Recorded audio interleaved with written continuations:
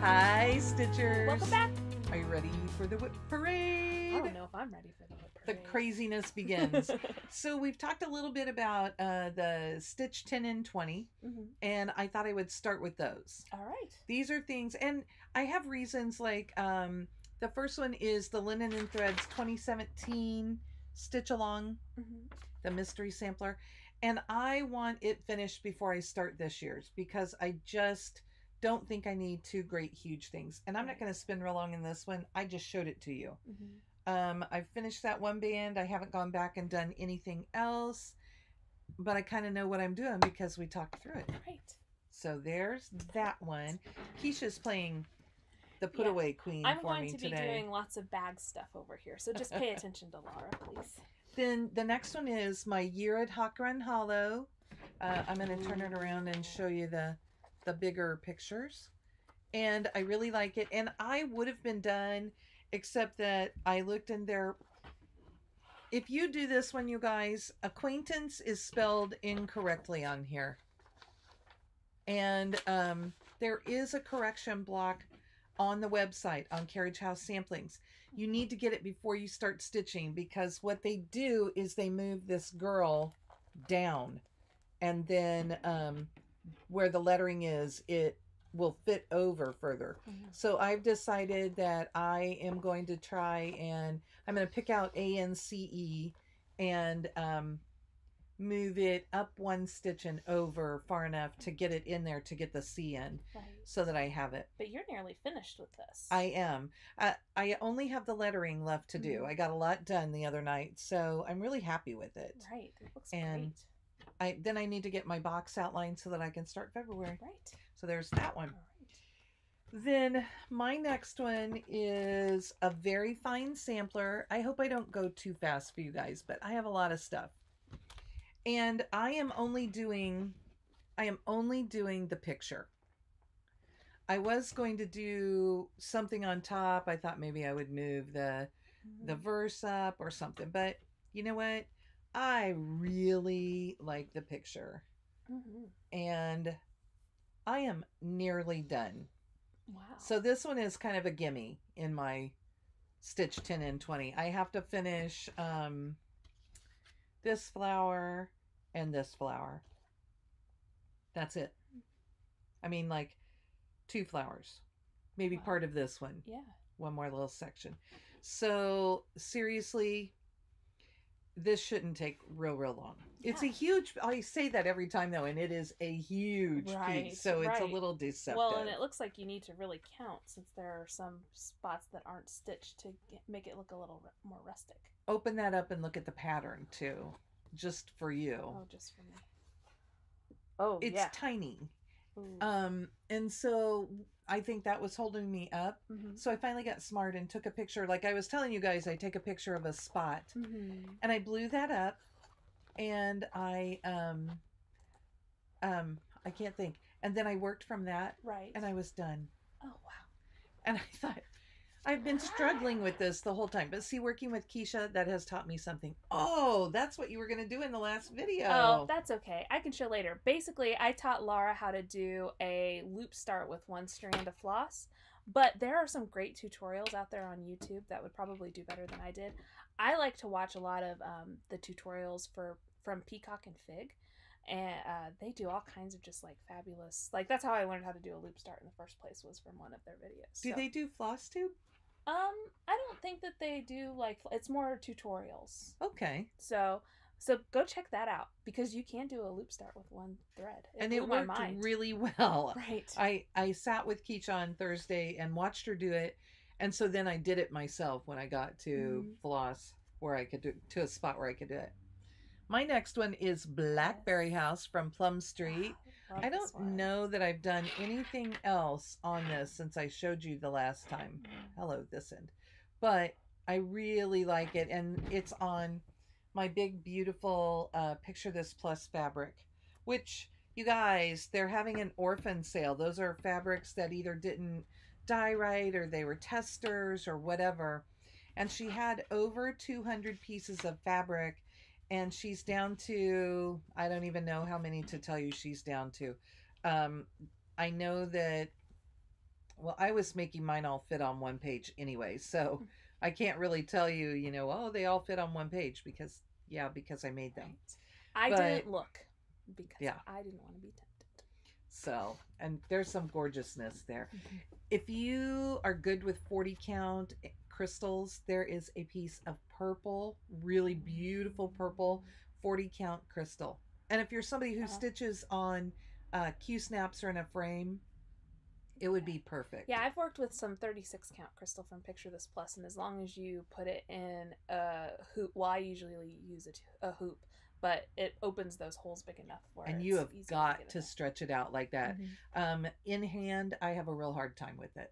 So, and Marilyn will tell you that crystals are hard. So anyway, my next one is the Black Pearl from the Primitive Hair. Love this now, one. this one is fun because I kept watching Michelle change things for Magical Stitches. Will you pull the bottom of this one because it is wrinkly. I kept watching her change things, and I'm like, I can do that. So I have been playing with this. So she is stitched like crazy all over the place and not like how I would normally stitch. Right. Well, I remember that you added that red metallic because there was a prompt for we had to do red metallic. And her hair, I've changed to a different floss, and now I'm having to kind of play with it. And, you know, I think I have her tail as far as I need to get it, although I think there are a couple extra little spots. Well, maybe I have them in. Yeah, it looks like you do. So I need hair and her face and arms. Really, she's not all that far either. Yeah. This is Tempest Cashel 28 from Picture This Plus. What a perfect name of a fabric for a mermaid. I'm wondering if this is the other half of my hippo. It looks like it. I think it may be. Okay, so my next one is one of Keisha's favorites. It's Cancer from Satsuma Street. And I'm going to show you the back so that you can find your sign because these are the prettiest pieces. I love them. Where are you? I can't see you. I'm right on the end. Side, yes. Yeah. Next to you. I couldn't find them though in there. Like, where am I? Yeah. But they are the prettiest pieces. They call for black fabric, and mine is actually a navy blue. Ooh, maybe I'm gonna put this behind it. Even though it's white, it'll help. And I worked on it during Magical Stitches. Oh, and I have a Love You More needle minder on it. But I worked on mine during Magical Stitches. It fit in with prompts. Anytime we needed water something. When I finally realized, hey, I'm a water sign, then I started working on this and got the whole center. And yes, there's a lot of stitching left to go. But man, is it fun. And I mean, you can see the holes on this. Look how sheer this is.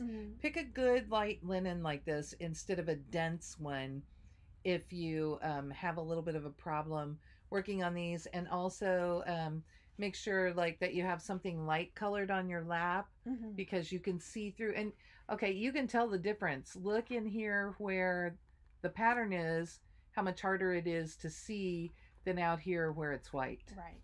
So there's another tip for you. Yeah, that's a good tip. Then, how many is that? I don't even know if I'm counting. Then I have Dance of the Tulips from Glendon Place. I love this. I think it comes out very pale on theirs. They actually used Picture This Plus linen in a real pale green. I can't think which one that is. Serene? No, I think it's older than that. Oh, okay. It's probably, it would look beautiful on that because Serene may be slightly darker than this one. But I had this piece of really, okay, this is what I mean by dense fabric. You can't see through this. Right. But look at this on here. I love this guy. So pretty. And I'm a good fair bit of the way through this. I still have quite a bit to go. I'm beading as I go. There are all sorts of beads on that urn down there. And there's not a whole lot of beads left in the rest of it. But I love this one. And it just deserves to be finished this year. And I don't know what I'll do with it when I get done, whether I'll frame it or make it a big pillow or what, but dang, I like it. And then here is my Sunday stitching. It's the Games and Toys stockings from Cross Stitch and Country Crafts magazine. This was July, August 1993. And I have a copy because I sent this in a round robin and I didn't want to send the whole magazine. I just didn't want it to get all beaten up. So, but it makes it great because I still just keep that. Yeah.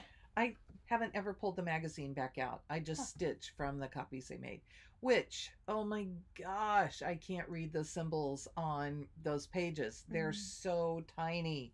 So again, I'm blowing them up on my iPad. But even when I blow them up, it's they kind of distort real fast because it's a color pattern. Oh, yeah.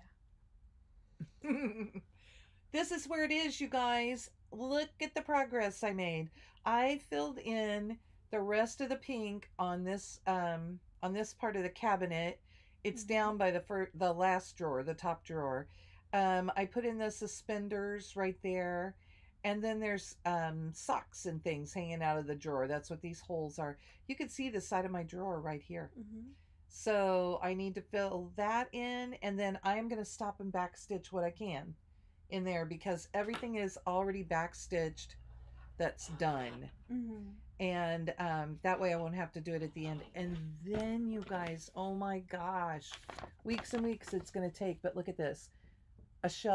It's one of the shelves with a pig and the other shelf in the middle there, and that's it. So 2 shelves in here. And then his name and some of the wallpaper. They've done most of it. They're just going to be little bits to go through.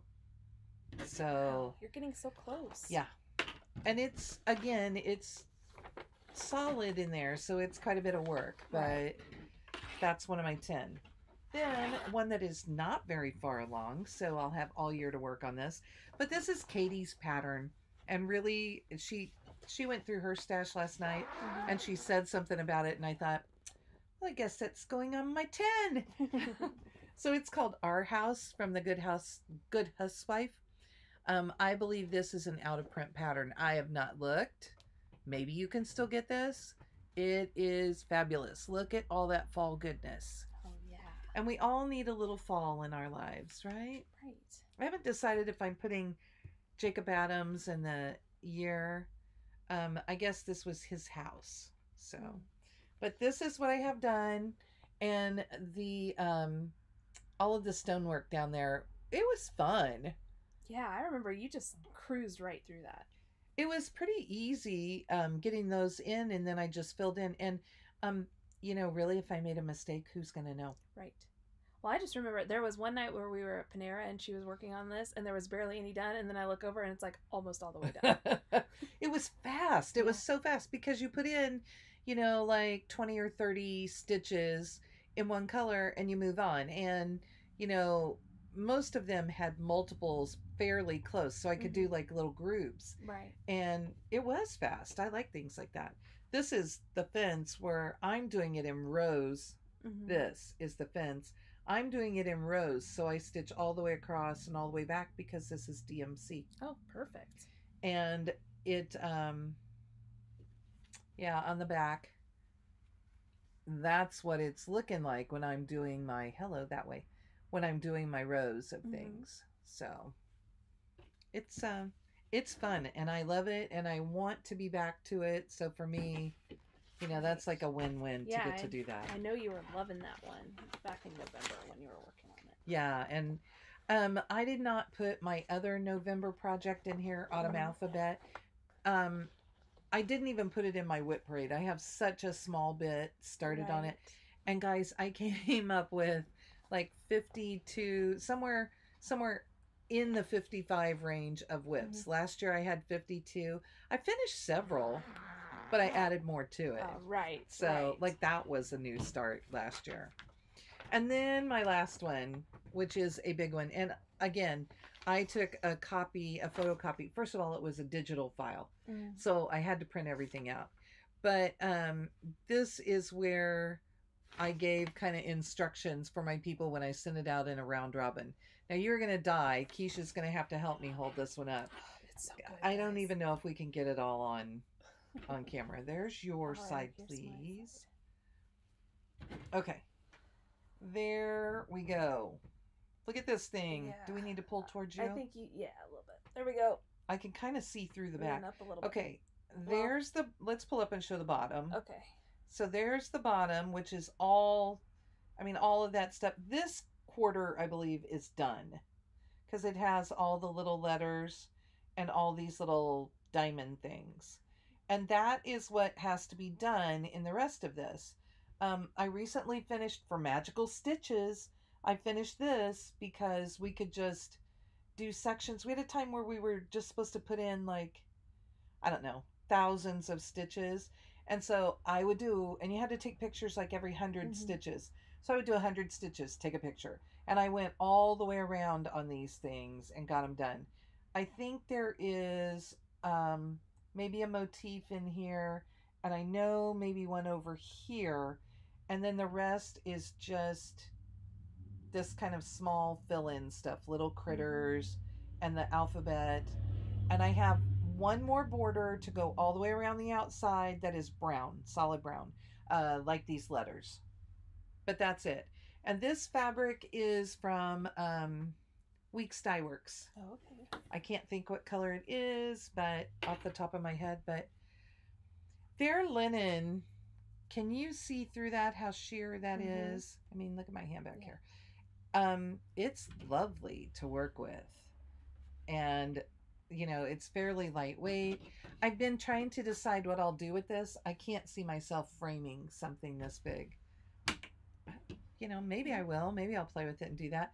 What I've envisioned is that I would like to have a smallish table that I can just maybe finish the edges, maybe make it, get somebody to help me finish it and make it kind of like a table topper. Oh, yeah, that would be pretty.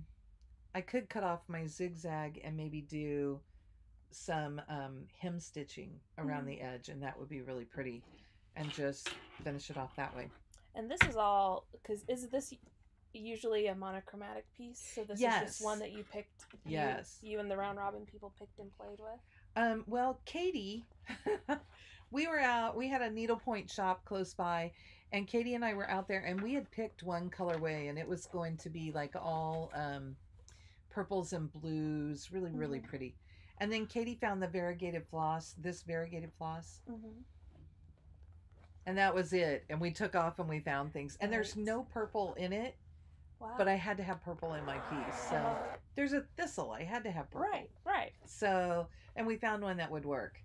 So that is my 10 and 20. So the goal with that is to finish all 10 of those this year. All right. Then this is the rest of my stack. That doesn't look so bad, right? Look at Keisha's face. She's like, I need a nap. So I'm going to start off with, I'm going to start off with a drink. Oh, well, let's caffeinate up. Actually, Lara's is decaf, so she's not caffeinating up, but I am.